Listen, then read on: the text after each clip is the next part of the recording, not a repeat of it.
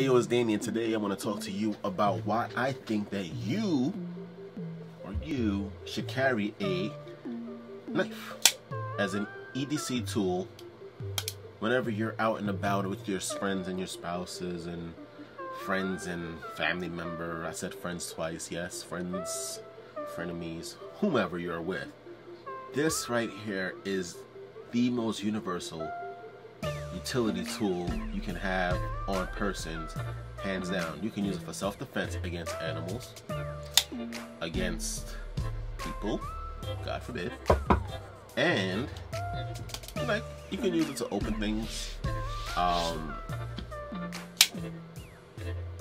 Mostly the paper variety, but you know, sharpen things. I mean, if you know any more, just put them down in the comments. I recently, very recently, as of last year around June, decided that I'm going to carry a knife every single day, and I don't regret it. In fact, I've actually bought a multitude of knives since I've come to the realization that knives are pretty cool. They work. You can use them for a lot of things. I don't typically carry this Boost knife, which is what this video is about, because it's automatic assist, which means it's unassisted close, and there's a lot of resistance when closing it, and I don't want to do too many finagling with the internals of this particular utility. So with that said, I would rather carry something like my Rift, mostly the Rift. That's about it. Other than that, I don't see why you wouldn't want to carry this. In its own defense, for me now, not for everyone, but for me, this knife is the most versatile in the sense that it comes with so many different configurations. You get it with the pry tip, you could get it with the non-serrated, and then you can get it with my favorite, serrated, because while the blade itself is pretty useful, getting it serrated like this makes it even more useful in a sense. You can saw through things that's normally tough. You can give it a little bit of the heave-hove, get it done with that. And in the Boost defense, that is a major advantage as far as other knives. Only disadvantage to that would be that when you have to sharpen it, you might have to try to avoid this, and the warranty or the lifetime sharpness guarantee, whatever they call that, it doesn't apply to the serrated portion of the blade. It doesn't apply to, but no one really uses these in the defense of Benchmade, and they can resharpen it, you know, until they can't get resharpened anymore.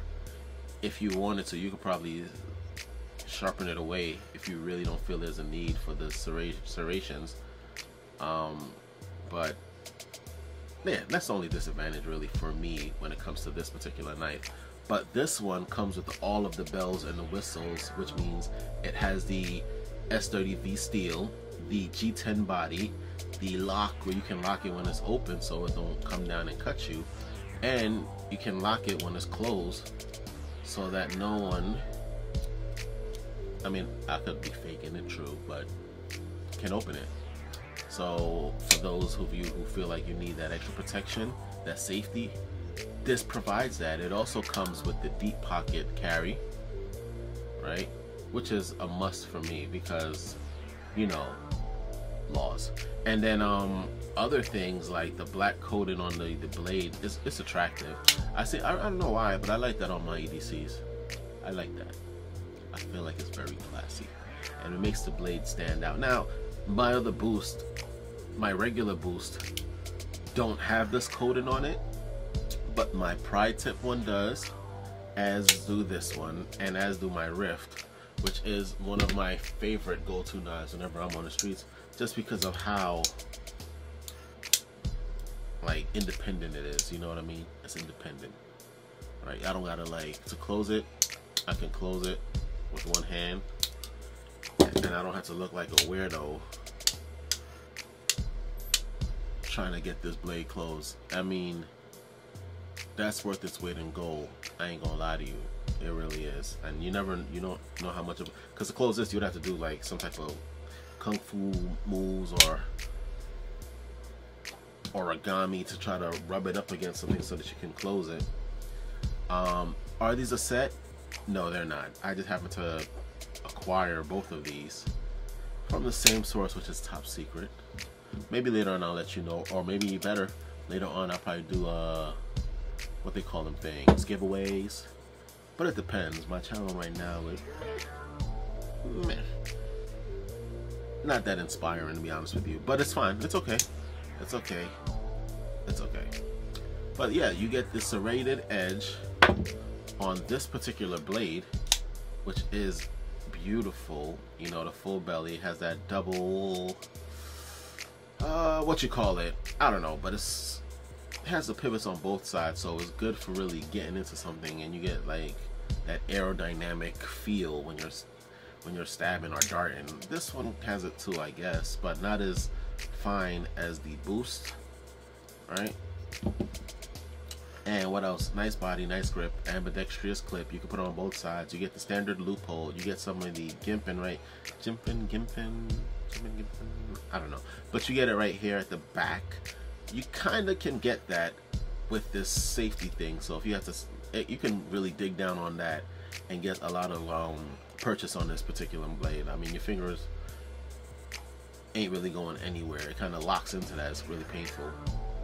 Really painful. But if you had to and you needed that extra coverage, that extra purchase, you get that with that.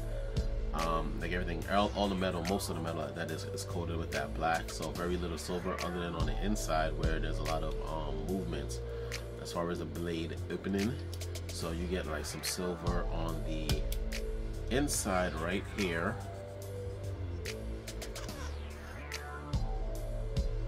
Yes, that's silver, it's not black, compared to the rest of the blade, which is a solid matte-esque black. Rubber, hard plastic, all through the body, no bowing or anything like that, which is my preferred weapon to carry, especially if you're going to carry it every day. I have some Fleeks, and what else is there? Osborne. You can carry those, but they also have the plastic. The Osborne is the only exception because it has a rib on the back that's kind of metal, so it kind of doesn't do it as much as something per se like a Freak or what's the other ones they have out there, or I don't know. Most of the blades that I get are gonna have this G10 body, the Adamas, the Rift, this, the variations of this. A lot of my hunting knives have that. Yeah, so yeah, it's pretty big too. It's pretty girthy, about maybe 3/4 of an inch wide compared to something like the Rift. A lot of these pieces are interchangeable, so I could take this off and put it on this and it'll work just fine.